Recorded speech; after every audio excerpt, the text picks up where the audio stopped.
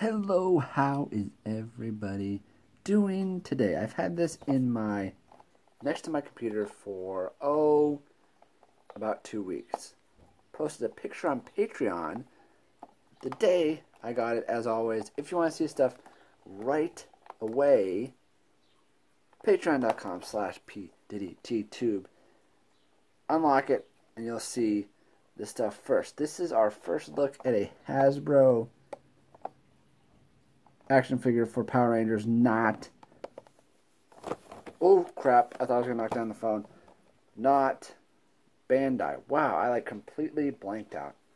Bandai was a company that they were before. Anyways, I should have brought something to compare it to, like a Bandai toy, but you've probably seen a video before. This is just me opening it. I need to do it because I want to see it for myself.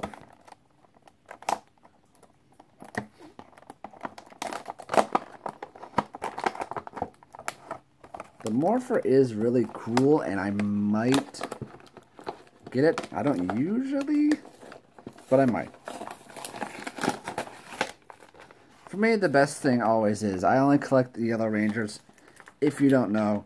So the fact that there's a Yellow Ranger this year makes me very happy.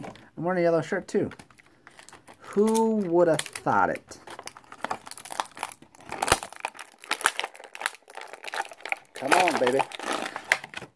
Now this goes with the Morpher. This really has no use to me at this time. Good detail on it though. It is what it is. Let's get right to the figure, right?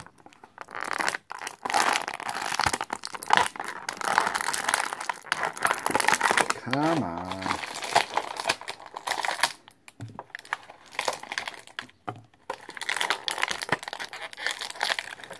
Now, I guarantee you... Well, no, I'm not going to lose them. I was going to say, these could easily be lost. I hope I don't. Let's go over the weapons first. There is paint on the weapon, which everyone has noted. Really cool, because Bandai, there is no paint. It's a solid, usually black piece. There's paint. Hole on this side, I don't know why they just didn't fill that in, but it is what it is. Blaster, there's some paint right there. Other than that, though, it's kind of plain. Almost looks like a camera. Tell me that doesn't look like a camera with like a crazy high-powered lens. Anyways, this is what I came for to see the figure. Does she have a... Okay, she does. I almost thought she didn't have an elbow joint. Anyways, Morpher there. Colored really cool. Visor looks good. Bunny rabbit on top. Can she stand? Stands very well. There's lots of articulation. Remember, this is like a $10 toy, less than $10 toy. You got the elbows, go all the way around, up and down.